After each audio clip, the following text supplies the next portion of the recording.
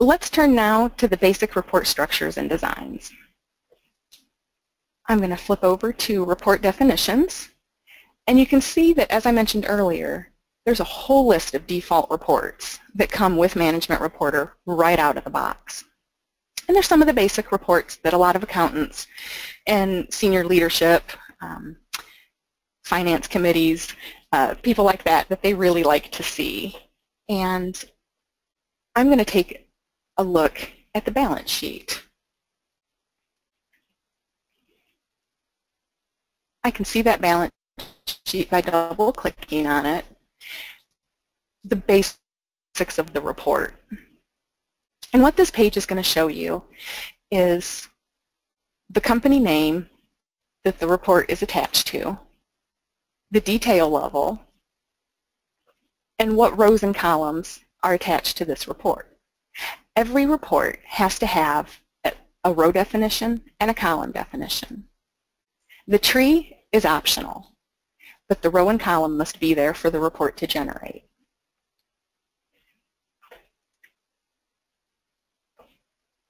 I'd like to show you the building blocks before I talk about the output and distribution and report options. And you can open up the row definition and column definitions in a couple of different ways. I can click on these buttons right here that will open the row or the column. They're also up here at the top. And I can also come down here to row definitions and see all the different row definitions that already exist. You can see that we've made some, and then there's the default definitions. Something similar for column definitions. I find it easier if I'm working with an already established report to just grab that straight from that area. So if I click on this button here, it opens up the row definition that's attached to this balance sheet report. And you can see that the setup looks very similar to Excel. It's got columns and it's got rows. And the default reports are fabulous that they're already set up using account categories. That's great if you haven't started yet building your reports in Management Reporter, or if you have all of your categories defined in your GP correctly, in your finance account cards. Most people don't, or they've added categories, or they've made other changes that it makes them not able to use this account category in this report. And that's fine. This is where the customization comes in. What you can do is this row is set to cash, and the account category is cash. But if your account categories aren't set up that way, then we need to try something else. We need to find your cash accounts and narrow those down. And you can see when I open this up, this mirrors our GL structure with a division, an account, and a department. I'm going to open up the account area, and I'm going to find those GLs that reflect cash. And I can see the first one is 1100. And in creating a range, I want to choose the last one, which is, in this case, is 1140. I can click OK, and you can see that I've got a range there. However, we also have an account category of cash. So if I was to leave this report this way, it would pull these accounts that are between this natural account range of 1100 and 1140, but it would also pull any account that is in the account category of cash. That would pull too much information. We would most likely get duplicates. So I want to delete this account category, and I can do that by highlighting it and simply clicking delete on my keyboard.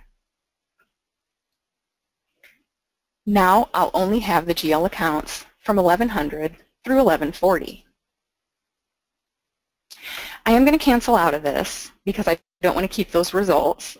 The account categories work for us for this report, but you could also you pop in divisions or departments if you wanted. You can see that there's a plus sign over here. So if you wanted to also add account number 160, you could do that as well. And you can do that just by typing that into the box.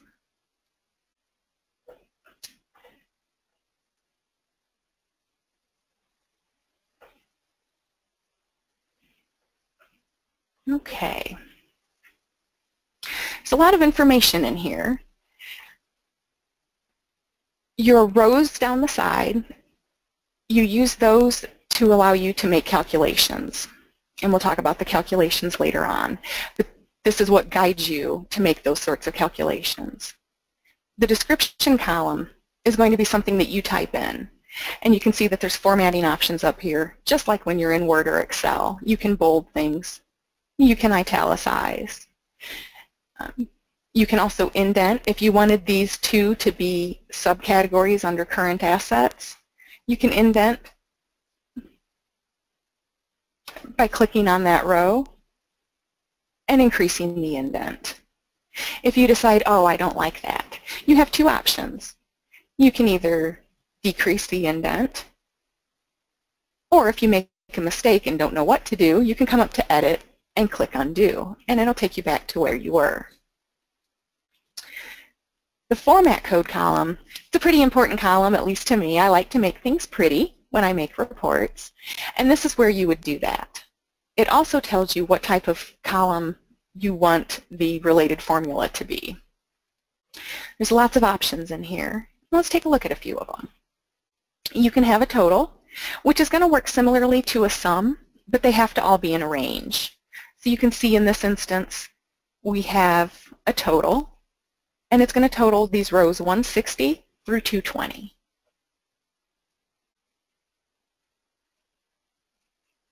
You can also have calculations, and that might be where you subtract one area or multiple areas from another area. So when you subtract your expenses from your revenue, say on an income statement, you would want to use a calculation.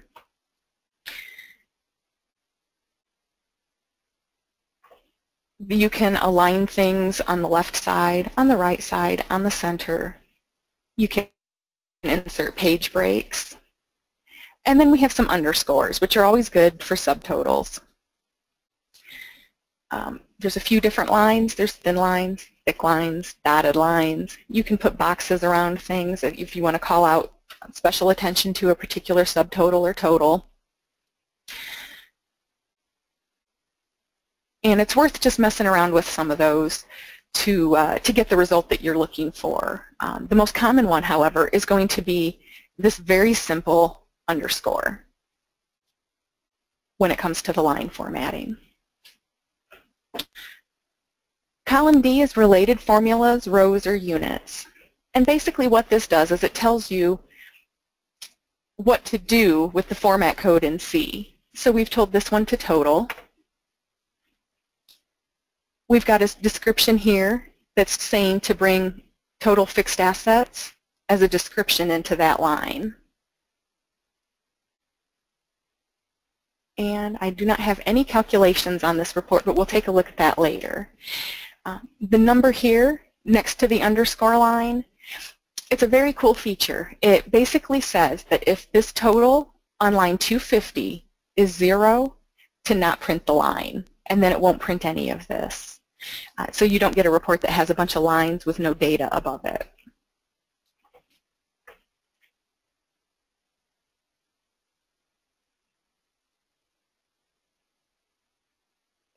Okay. Format override will allow you to enter, if you wanted to have a $sign at the top of every category, of every section, that's where you could do that at. There's also another place that you can do that, and I'll show you that as well.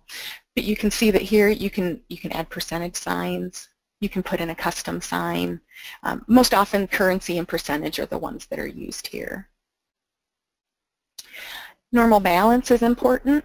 Because most of the time your reports you want in positive numbers.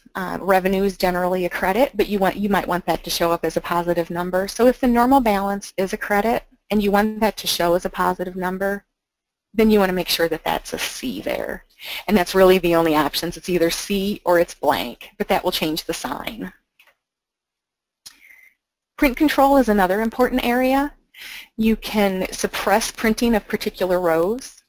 So if I wanted to suppress printing all the way down and just have line 250 appear, all I'd have to do is make these non-printing rows. And the first row that'll print would be this row here that's total cash and cash equivalents. You can also do other things to suppress if it's all zeros, suppress rounding, leave zero columns as blank instead of putting zeros in, all sorts of fun formatting options. And then the link to financial dimensions we already went over. This is where you would want to put in your particular GL range or account category that you want for that particular row. Now that we've discussed the row definition a little bit, let's switch and talk about the column definitions. I'm going to open that up by clicking on the box next to the column definition. And it's going to show me that this is how our columns are going to look. You must have a description column in every column definition. It does not have to be in column A. You can put the description column in the center if you wanted to have current year on the left, your description, and then your prior year on the right. That's perfectly fine, as long as you have a description column.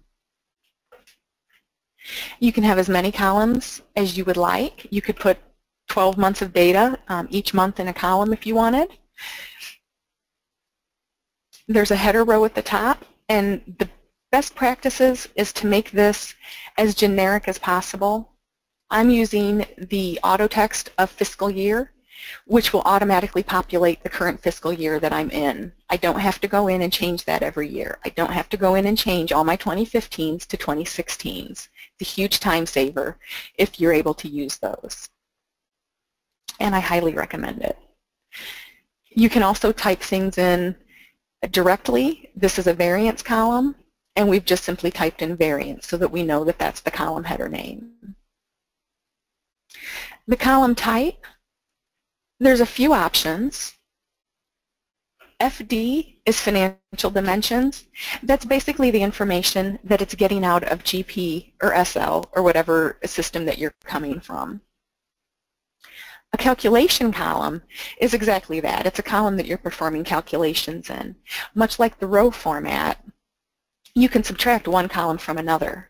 So if I have prior year and current year, I can subtract one from the other to find the variance, which is exactly what this particular column definition is showing. Here's our description column. And the next one that I'm going to bring up to you is an attribute column. We actually have one on this report. It's over here. You can't have any calculations on an attribute column, and we're telling it that we want an attribute of journal entry. That means that we should be able to drill down to that level. The book code, the attribute category. Here's our attribute category because it's the attribute column. It's book code if it's not an attribute column. Our options here are actual numbers straight from your system or budgeted numbers. And you should have a budget for every single budget that you've ever uploaded into your system, into GP. You want to make sure that you grab the correct budget. The fiscal year, here again, you would want to leave this as generic as possible. Base basically means that it's the current year that you're in. You can also subtract. So for the prior year, it's going to be the base fiscal year minus 1, like you see here in column C. Period works the same way. Your base period is the period that you're currently in. So this is going to pull, if we're running a report for January of 2016, it's going to pull period 1 for 2016, and it's going to pull period 1 for 2015. You could actually have multiple periods, and that's how the rolling reports are created. You have a base, base minus 1, and then base minus 2 would be in the next column, and so on. Periods covered. Periodic would be for a monthly, and that would, you'd want to use that if you're just pulling a particular month, so just January, just February. And your year-to-date, of course, would be your year-to-date totals. You can see that both of our columns here are year-to-date totals. The formula, here's where if you have a calculation column, this is where you would enter your formula. You can see here that we have an if-then statement. So we're saying that if B is less than C, or subtract B from C if it's less than 0.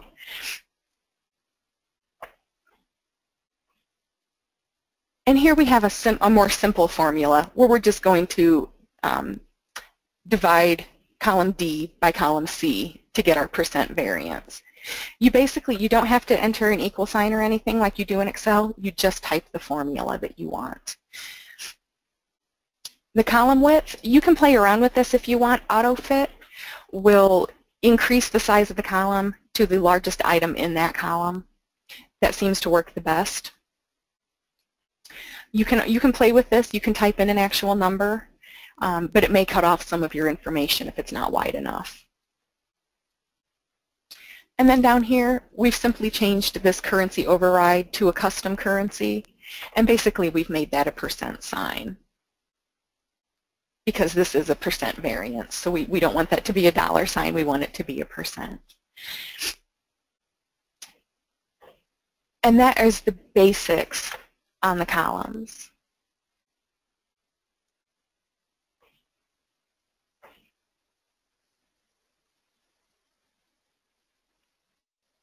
I'm just going to close out of there.